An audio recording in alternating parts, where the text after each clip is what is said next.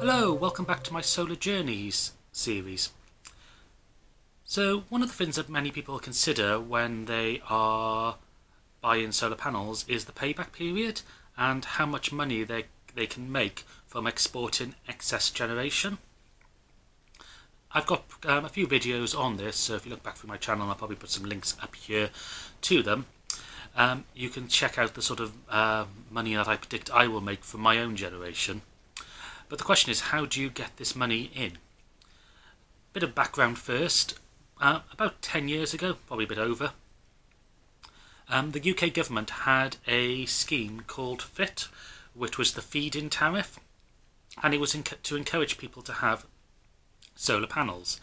And the way that the FIT tariff worked was that for every kilowatt hour of electricity you generated from your solar panels, they would pay you for, and then they predicted that you would send half of it back to the grid and then pay you for that half again.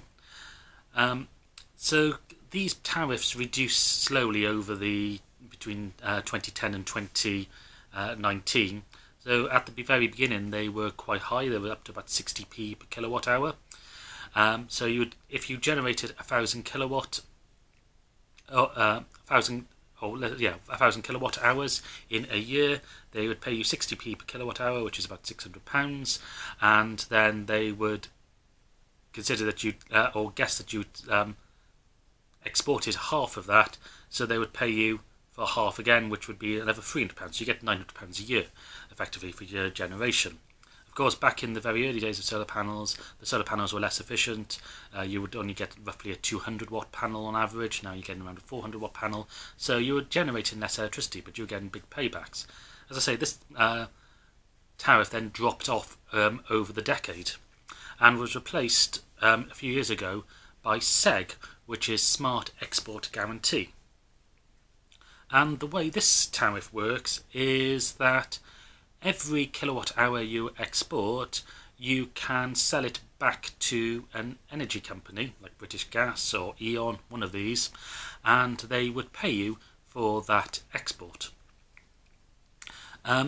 The amount that you get paid for that export is dependent on what company you go for. So I'm getting my information for this video from the ecoexperts.co.uk, and I'm on their solar panels smart export guarantee page. But according to this, companies which have over 150,000 domestic electricity companies have to offer a SEG tariff. So they also, on this website, they give the current rates that that companies are paying, and this was updated on the 7th of February 2023. So the average amount that you can get paid for a kilowatt hour is around the 5p mark.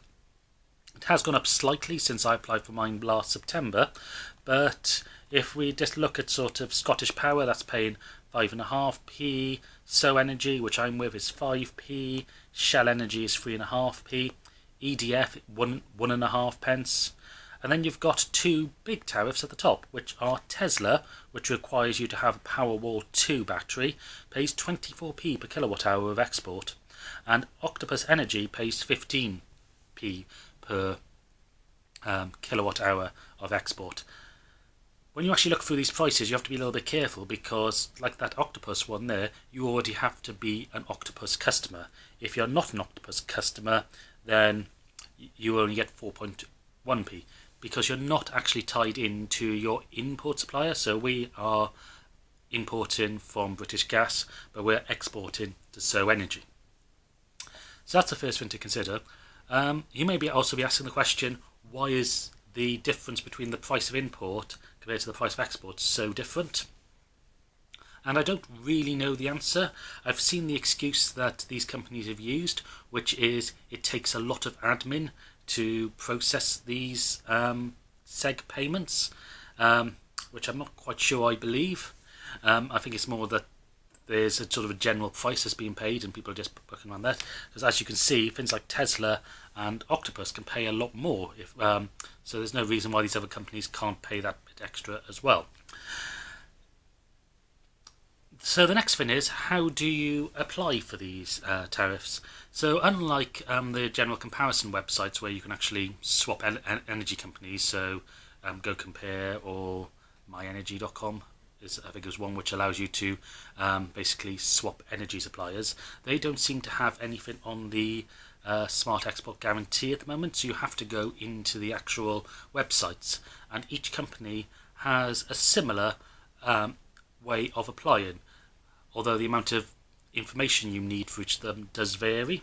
So when I was looking to set up my SEG tariff last September, I went through the ones at basically the top of this list on this website to see who were paying the most, and I think it was Scottish Power at the time were offering a little bit more. They were offering about 6p per kilowatt hour, but when I went on their website to try and apply for it, it was really complicated. Because of the amount of documentation they actually ask you to provide. So that's why I ended up going for a slightly lower tariff, because it was just easier to apply for. So when you apply for them, they'll give you a form to fill out, which obviously contains your name, your address, and just general details. They then ask you for a series of documents. So I think all of them will ask for a microgeneration certificate, which is the MCS. So when you have your installation, they should provide, your installers will provide the certificate. You need proof of purchase of your installation, so i.e. the paid invoice. So you need proof that you've paid, which you need to send. You need to have a photo of your export reading. So in order for these export tariffs, you need to be on a smart meter, and that smart meter needs to be able to read the import and export every 30 minutes. So when you have a smart meter installed, it will automatically be set for import, and it will have a registration, which is something like an MPAN, I think it's called. So that's the number that you get. When you set up have an export, you need to also configure that smart meter to have an export MPlan as well, which you need to submit. So this is what you need for that. If you have a battery storage device, which I think most people are now getting, you need to have a circuit diagram of how that is linked to your inverter and the system. So again, this should be provided from your installers, and if you live in a business, you may also need your VAT number and company number for that, and that's all from the Scottish Power. As I say, I went with SEG Energy, which required a little bit less documentation, so it was a bit easier to apply for. But I did run into some problems. So when you have a solar installation, the installers have to apply to your the people basically who own the grid. So you're basically it's the DNO, I think they're called. For us, that's Western Power. And if you are having a solar system which is over 3.6 kilowatts, which we've got about 4.6, they have to fill in something called a G99 form, which tells the Western Power that you're planning on generating more than that 3.6 kilowatts. So my installers, which was Green Glow Energy, or Green Glow Limited, had filled in all this documentation. However, this is where things went a bit awry. So when I contacted SEG Energy together, they had problems with the DNO trying to contact them because they were saying that we weren't registered, even though I had the email and the documentation from Green Glow with the Western Power signature on it, showing that they'd applied for it and agreed to it. So that took a little bit of a while to sort out, and the reason for that is because the DNO needed to program my smart meter to have that export MPAN, so that took a little bit of time to sort out, and also just the forms that the DNO wanted. The Green Glow had supplied me with the G99A1 form, and the DNO wanted the G99A3 form, which as far as I can tell is exactly the same form, just laid out in a slightly different order, with a few more boxes which are normally not applicable to a domestic installation. So Green Glow and Mike Bray were actually really good about this. I sent Mike an email saying, can I have this documentation and can you transfer this information on to another one? And they had sent it back to me within about 2 or 3 days. I then passed that on to So Energy, and then they went back and forth with the DNO, which did take them a bit of time. And in all fairness to So Energy, they did backdate my payment to when I actually put in the application. So even though they didn't actually fully confirm until early December, which was 2 months after I applied, they backdated my payments to when I actually took my meter reading on the 21st of September when I initially applied for them. So that was good. They did apologise. They said that I was one of their, this is a brand new tariff for them, and I was one of their first people that had applied for it. So they were still trying to find the ropes. But overall, that's how I applied and some of the problems that I came across.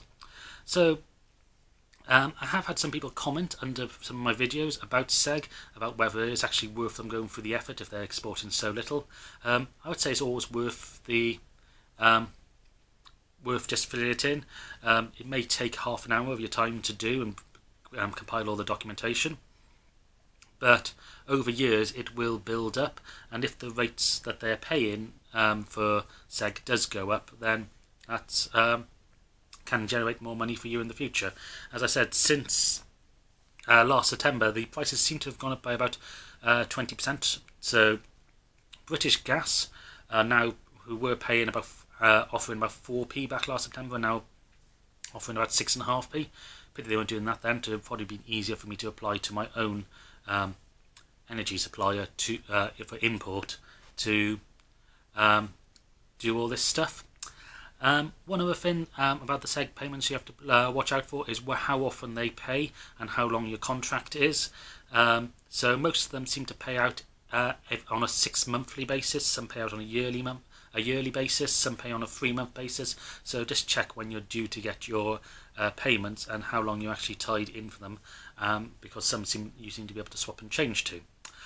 So that's been my experience of the Smart Export Guarantee Tariff so far.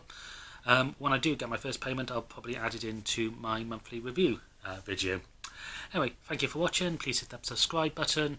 Hit the bell notification if you want to keep up, get notifications whenever I release a video, and I'll see you again soon.